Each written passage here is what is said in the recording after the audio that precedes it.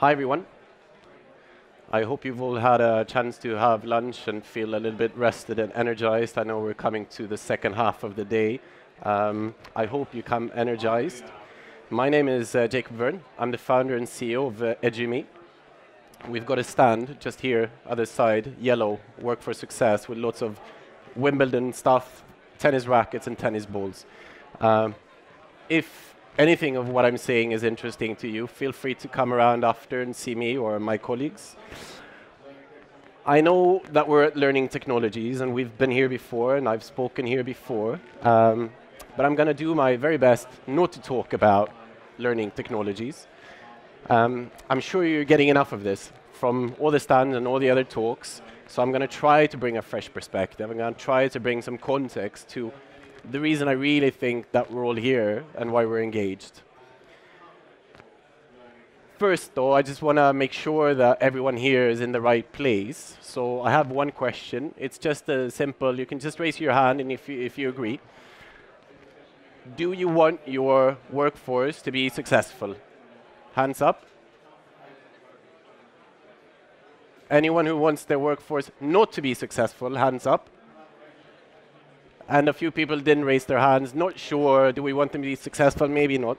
But I think generally there is a consensus. That's great because it's encouraging. You're in the right place. I think what I'm going to talk about is going to be relevant to you. And if you leave with only one takeaway from this presentation, it's workforce success. And if you don't remember it, it says on my T-shirt as well, and it says on the presentation, workforce success. That's what I'm going to talk about. We'll have, I'll try to leave a few minutes for Q&A afterwards. If you have any questions, come, I'll stick around. Or you can ask me questions, or you can come to the stand. And then if at the end of the day you're very tired, we're doing an unofficial after party at the Fox, which is next to Starbucks by the Custom House entrance, 3 p.m. Wimbledon semis for the women's. Unfortunately, Konza, she's out, but there are other good games going on. And the drinks are on us, so that's another reason to come. All right, are we ready to dive in? This is Samantha. Samantha is from New York City. Samantha works for Uber, but she's never been to their office. She works out of her car. Samantha is one of 4 million people globally working for Uber. That's a pretty amazing number, right? 65 countries, 6 continents. Samantha and her co-workers, they all perform the same job, exactly the same job. Still, they've never met, and they will never meet. They don't go to an office. They don't chat around the water cooler. They're all alone, but somehow they're still together, right? Because they work for the same company, they do the same thing. Now imagine for a second what kind of challenges and opportunities this brings. It's quite different probably from what most of you do and most of us do. Uber is somehow the poster child of the gig economy. And it's easy, I think, to get comfortable and say, well, that's Uber and they're different. It's not really true for anyone else, but this is not the case. Uber is not the anomaly anymore. Uber represents the new normal, okay?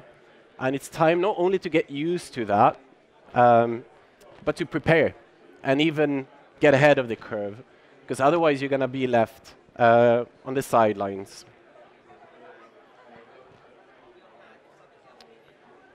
In fact, a majority of the global working population, they don't sit behind a desk. In fact, 2.7 billion people are deskless, which I'm sure is kind of a big number that we don't really realize. New research shows that freelance workers may comprise as much as half of the US workforce by 2027. In Europe, freelancers are the fastest growing segment of the employment market.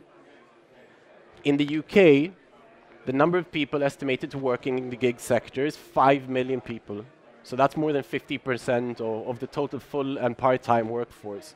So 1 in 6 jobs in the UK are in the gig economy. And if any of this sounds like that's a high number, Now reflect or raise your hand or nod your head. How many of you have met someone who was not a traditional employee today, yesterday, this week? How many of you make use of freelancers or contractors in your line of work? How many of you took an Uber here today or are planning to leave in one? And if you're not planning already, you can go to our stand because we're giving out £10 Uber credits.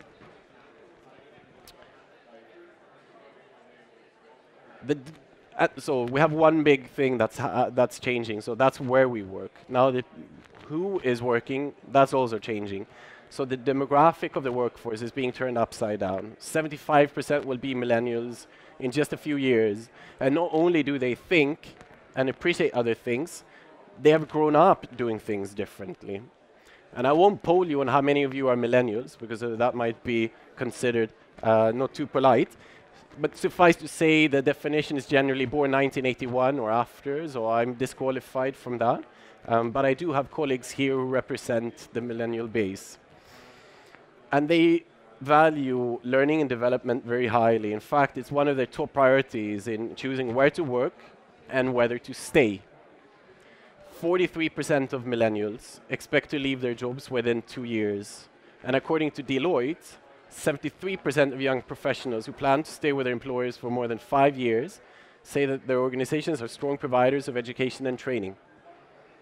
And this is because the role of the employer as an educator continues to take on significance. Among those millennials who would willingly leave their employers within the next 2 years, 62% regard the gig economy as a viable option.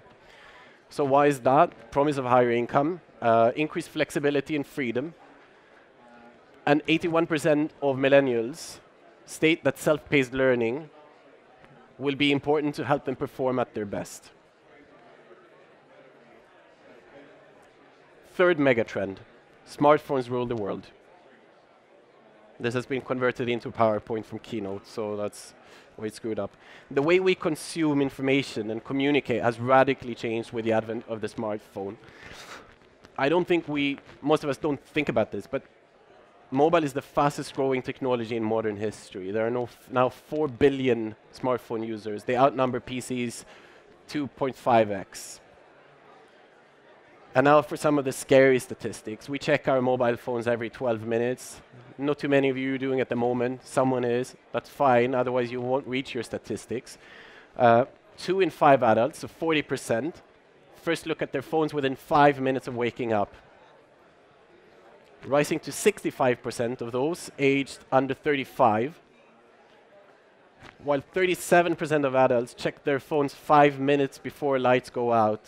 Again, rising to 60% for under 35s, okay? So that's pretty insane.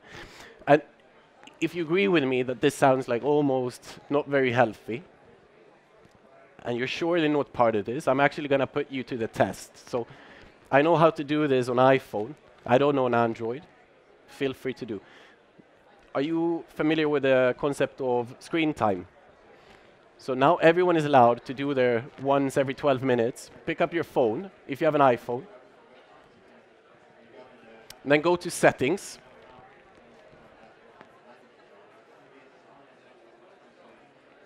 I'm going to do a competition. When you're in Settings, you scroll down to Screen Time. It's on this second pane. And then you can look at how much time you're spending in your phone, today or on a weekly basis. Okay? You can see how many times you're picking up your phone. You have to also choose your iPhone, okay?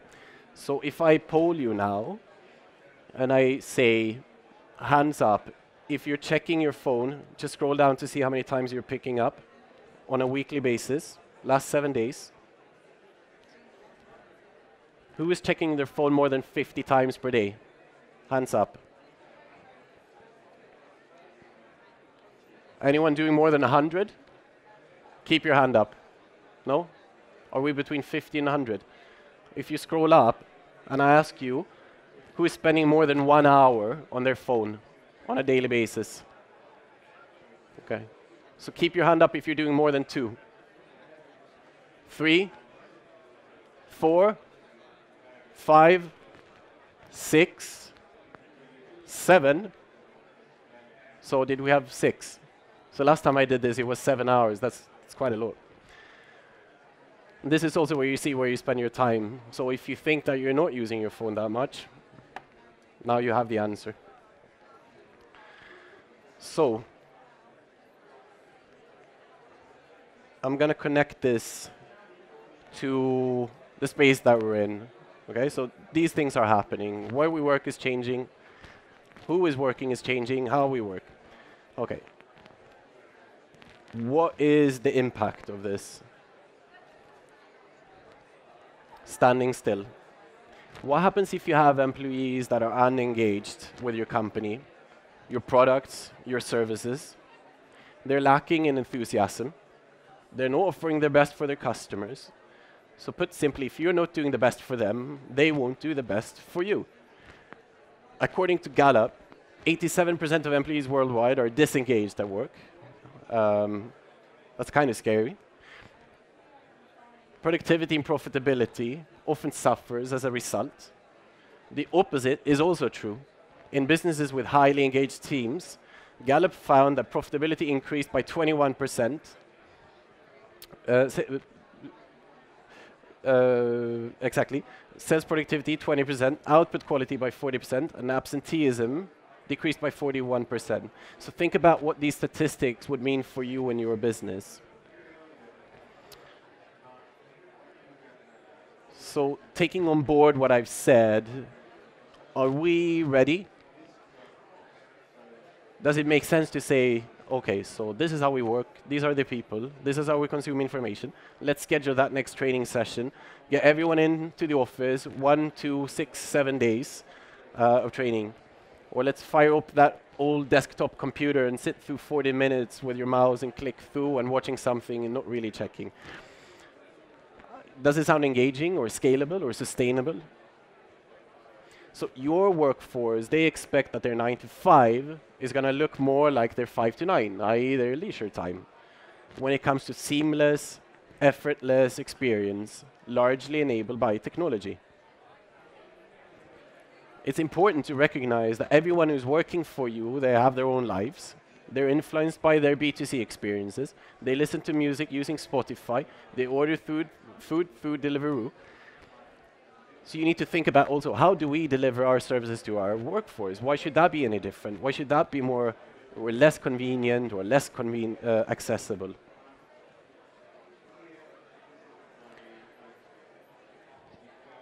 Work for success. So jobs are shifting into non-traditional industries, to positions that are not desk-based.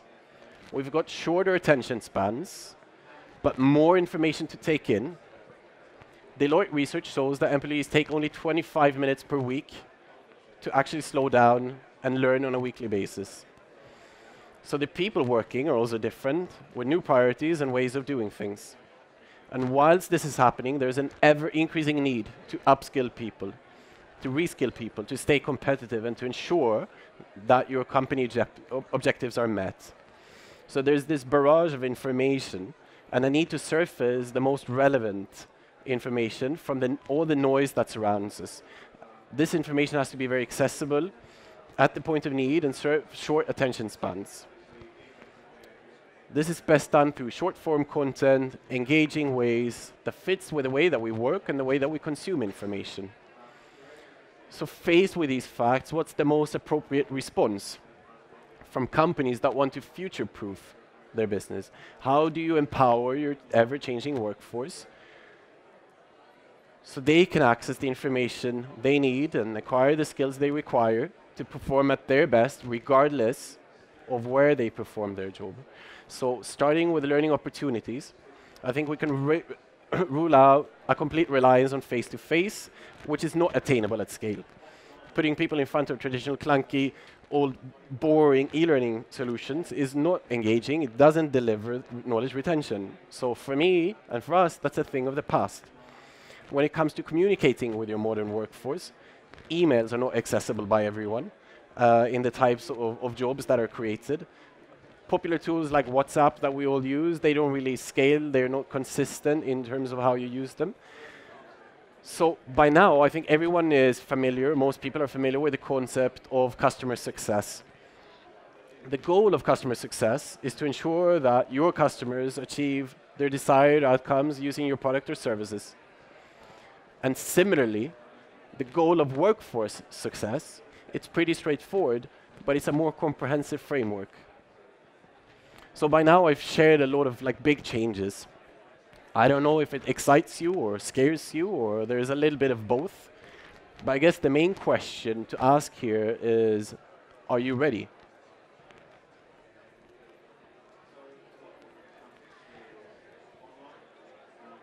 So let's get into some practical examples. I'm going to base these around the work that we've done with Uber across 4 continents. We also work with companies like Airbnb, Deloitte, and Vodafone. I think it's applicable to any modern organization. What we go through next. So, turning the lens to Uber. I think, again, tying back to what I started talking about, global megatrends, this exemplifies this very well. Their workforce is dispersed. They're typically younger. They're only available on their phones. They're not going to come into an office. They're not going to sit in front of a desktop computer. So, the new normal.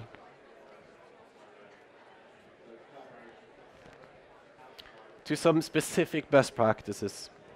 What we've done with Uber. Onboarding. How do you actually onboard so many new people on a constant basis and provide a consistent, coherent approach so you know they're going to go out, all 4 million of them in 65 countries, 6 continents, all being different, and actually delivering a consistent service to the end client.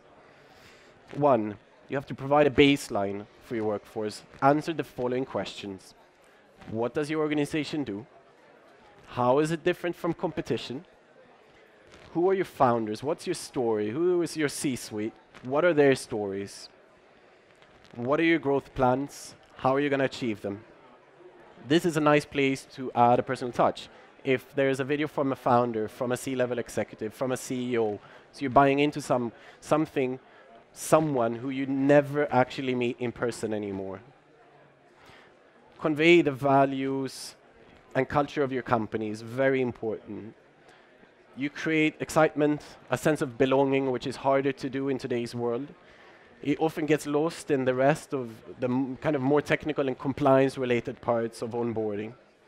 A great way to do this is through short videos of employees talking about their experiences. And if it's not an employee, it's part of your workforce.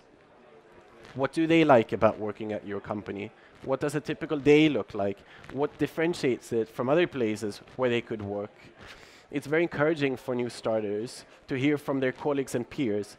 So for example, at Uber, they use driver personal stories that they share with others because that makes it really relatable and engaging. Like, yeah, I'm doing this and I'm alone, but actually all of these other people are doing the same thing. Don't do talking heads, don't do slides, make it real.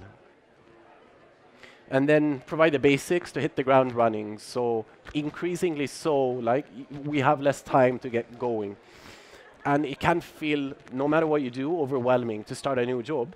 So keep it short and focused on what people really need to know at the beginning of their journey and then follow up on that. So make it a regular training, a regular habit of coming back that fits into busy schedules. Even today, I've had several discussions where it's like, yeah, we onboard and then we bring people in and we do that for a week or 2 weeks and then they're kind of left to their own devices. We don't really know what's happening. Of course, this is not going to work when you have this constant turnover of people and this constant need to upskill.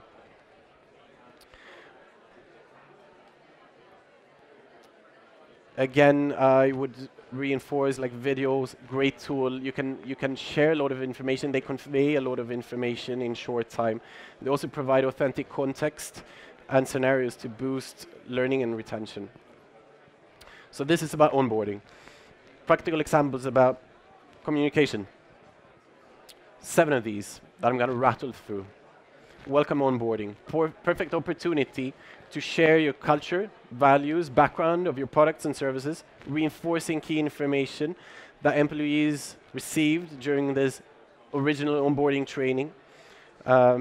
It will enable your workforce to hit the ground running. 2, news and updates, whether it's countdown to important events, upcoming kind of software, system, product launches, changes to your app, changes to your product, comms that ensure that everyone is up to speed.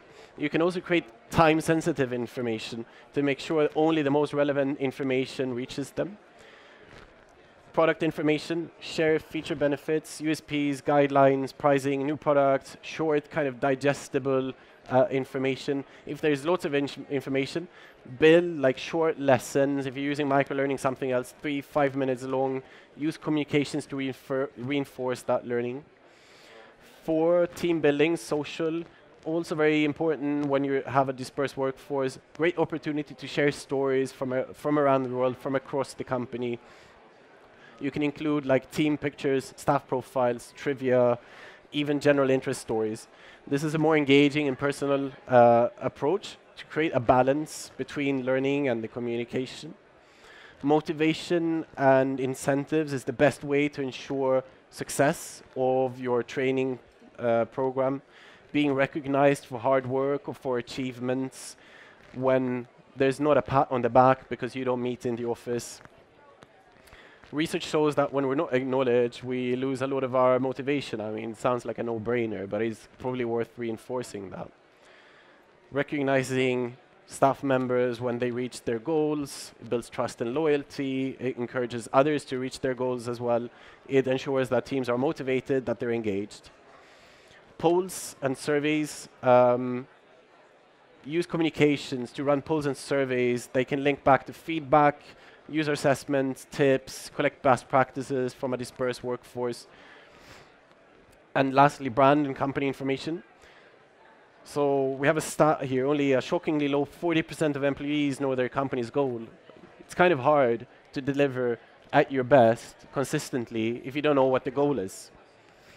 So it's super important to clarify purpose, positioning, proposition, share company history, values, make people understand what they're buying into. It's going to make them a lot more engaged. It's going to make them more productive and more loyal. It sets the tone of the organization when people otherwise could feel easily isolated. So you have to share, like, why is your place such a great place to work? How do you increase productivity in a workforce? Tying back to what we've done with Uber, but on a more general level. You provide highly accessible and engaging upskilling opportunities. You surface relevant information at the right time to the right person. You've got to cut through the noise. And you have to empower your workforce to succeed on their terms. Remember that they have their own experiences, their own ways of doing things. So telling them to do it in a different way doesn't make any sense at all. You have to meet them on their home turf. And this is where workforce success comes in and what workforce success encompasses. Like I said, to finish off, we're at stand 5, just behind here, yellow, tennis rackets. Here's one of our tennis players of the day. We're hosting an unofficial after party from 3 p.m. at the Fox. So you're very welcome. We've got free drinks tickets over at the stand. And I'm actually going to finish up now. Maybe I did a lot less than 30 minutes, but I'm sure you're tired of listening to people. So open for any questions now or later if you want to come over to the stand. Thank you very much for listening, and follow these guys and gals with the white shirts if you want drinks tickets or a signed autograph. No, not the last one. Thank you.